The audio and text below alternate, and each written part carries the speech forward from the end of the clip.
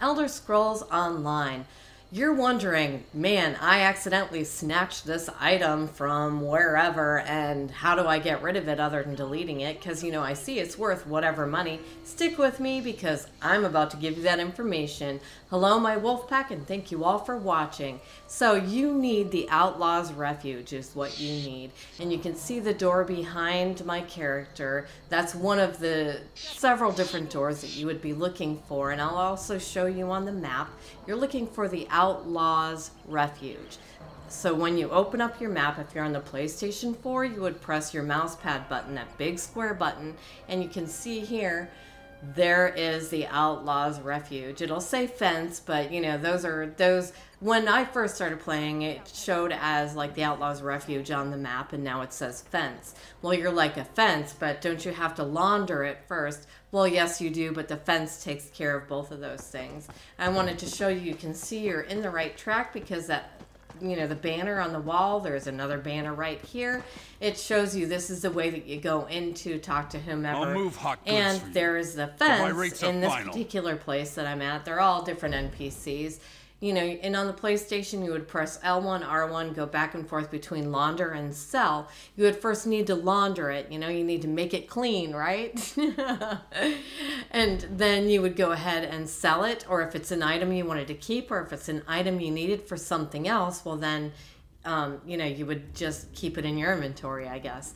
And I'm showing you here also, you open up your skills, the Ledgerman is where you would get the improved hiding, light fingers, which means you can snatch things a little bit more quickly. And then of course there's a Thieves Guild skill line, and that is an actual quest that you would open up to get that skill line.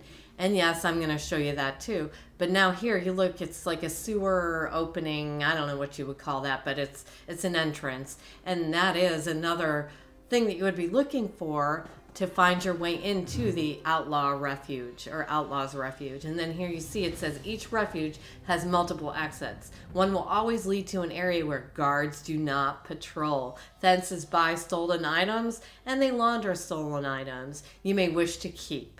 So Quen, yes, I believe is her name. This is a person that you would find in any of the Outlaw Refuge to start the Thieves Guild line. And I know this is about selling things, but I thought you might want to know that is who you would speak to start the Thieves Guild quest line.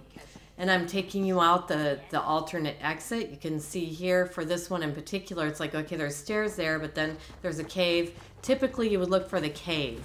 You know, that is your sneaky little entrance or exit out the back where there's no guards that are patrolling, which is what they were speaking about in that one particular thing that I was reading to you. See, and then you just climb up the stairs. That's another entrance or exit that you would be looking for in the game. So any of those that I showed you are the most common. I don't know that I've seen any others other than those three, the door and the two sewer-like entrances.